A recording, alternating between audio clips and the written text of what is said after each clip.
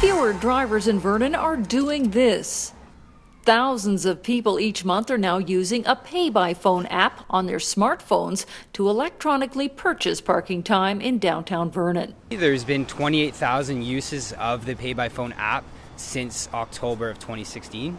So we're happy with that increase, and we'd like to see that number continue to increase over the next year.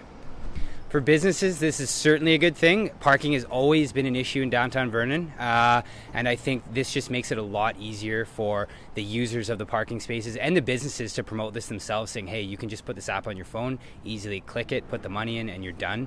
And not having to carry around loose change is beneficial to the users as well. Vandals recently caused thousands of dollars in damage to downtown meters as they hunted for loose change.